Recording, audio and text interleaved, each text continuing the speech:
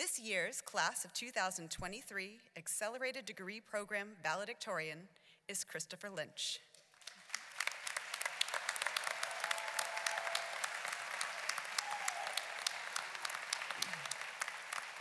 Chris is an accomplished individual who has made significant contributions both in the classroom and in his community. Chris graduated with highest honors from the J.P. Burke School of Public Service and Education, earning an associate degree in early childhood education. He graduates today with a BS in Child Studies and a 4.0 GPA through both his associate's and bachelor's. In his community, Chris is a dedicated Prospect Historical Society board member, having served since 2016. In his role, he co-created and implemented a program for third grade students in the Historical Society. In addition, his commitment to helping struggling learners was demonstrated through his work in developing and implementing curriculum for students in a private educational facility. Add to this, Chris has shared in the care for both of his grandparents. His dedication to service and education makes him a valuable member of the community and a true asset to any career he is pursuing. Please join me in welcoming your 2023 ADP valedictorian, Christopher Lynch.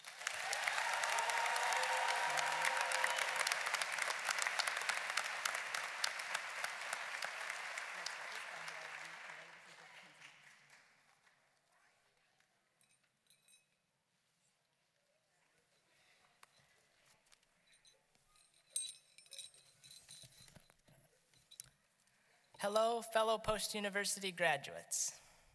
We made it.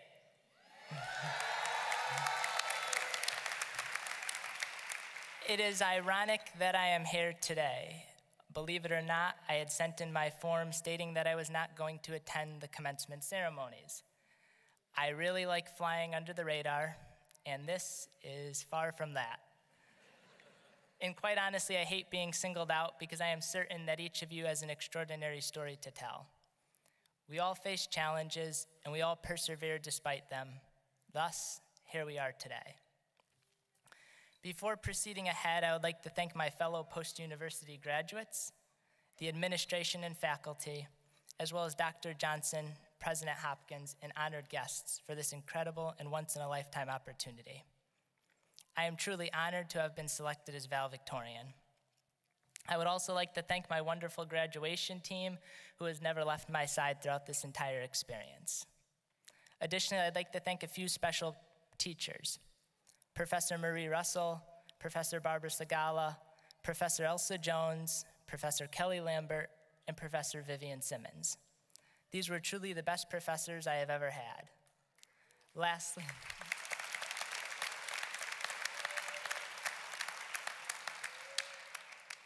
I'd like to thank the best advisor in the entire world, Laura Amiot.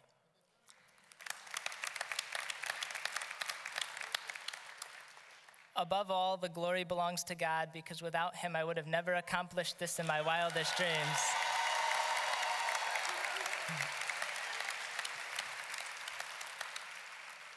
I ask that you please bear with me, as I am not one for public speaking. I'm still having trouble wrapping my head around the fact that I was chosen as valedictorian. I can still remember exactly where I was when I received the news notifying me of this accomplishment. I was getting ready to take some clothes off the line on my family's back porch when I decided to check my school email, as I was expecting to hear from one of my professors. As I was looking through my email, I noticed Dr. Johnson's name under new mail. I opened the email and was in utter disbelief. I thought it was a mistake. Secondly, I was trying to figure out a way to avoid telling my mother, because she desperately wanted me to attend my graduation, and I did not. Obviously, you see who won. Thank you, Mom.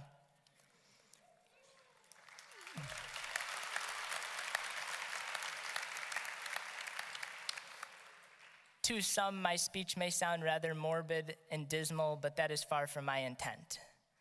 My speech is a story. It is a thank you letter. It is something written to inspire, encourage, and uplift. It shows that even when faced with adversity, it is best and always rewarding to continue forging ahead on the path before you. Jeremiah 29:11 exclaims, "For I know the plans I have for you, says the Lord. They are plans for good and not for evil, to give you a future and a hope."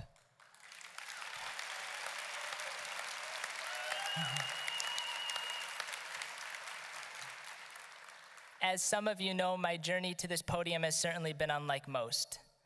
Many would call it untraditional. Some even question the choices I made because they went against the grain. In the words of Dean Whitley, I am somewhat of a unicorn. My education began in my living room as I was home educated from the time I was in preschool until graduating high school in 2017. Yes, you did the math right. It has taken me 6 years to get here. During my time being home educated, my mother taught my brother and me while my dad worked to support us all. Without the direction, guidance, and support of my mother and father, I'm not sure where I would be. They offered me continual encouragement and always believed in me even when I did not believe in myself. My not-so-little brother, Boo, was right alongside of them, always motivating me to continue on and being in charge of the entertainment department at our home. My family, with their unwavering faithfulness, have been my co-passengers for this entire journey. Thank you. I will forever be grateful.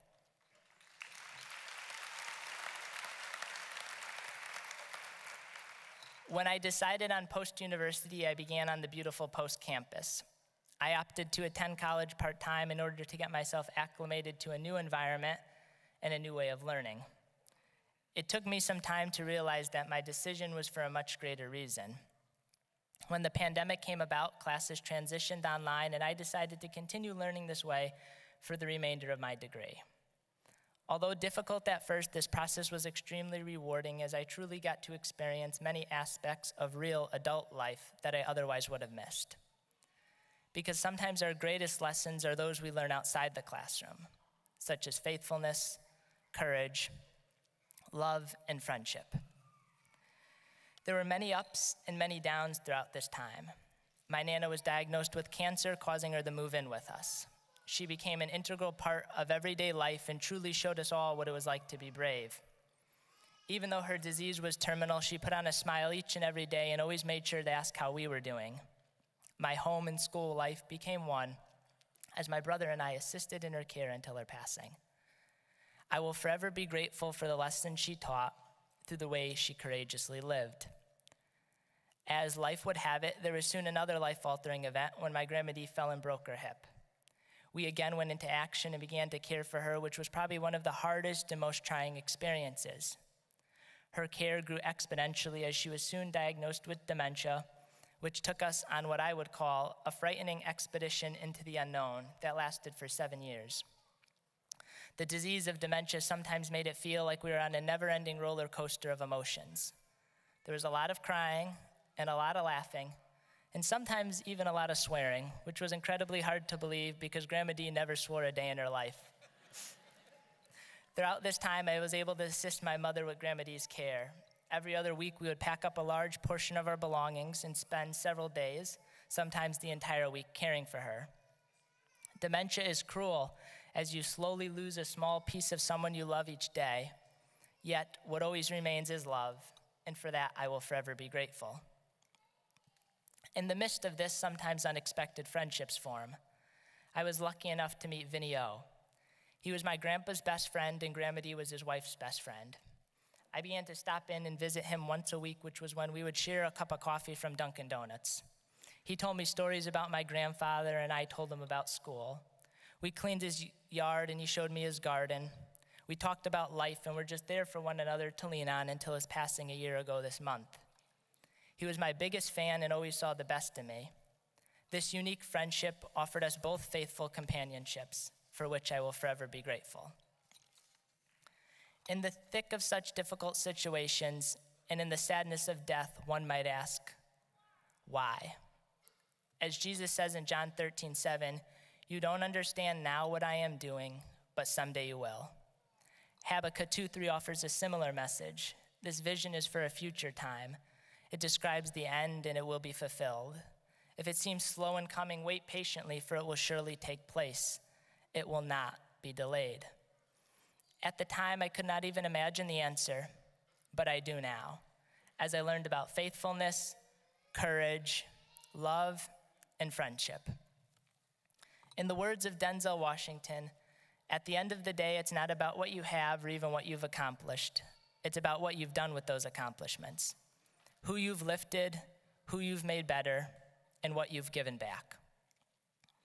Inspire is what I hope I did today, that giving back is what life is all about, and that taking the road less traveled is worth the wait. Thank you all for listening.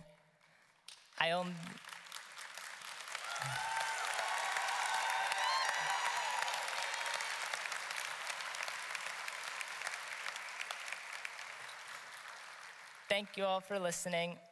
I only wish we could hear each of your extraordinary stories. And with that, congratulations to the class of 2023.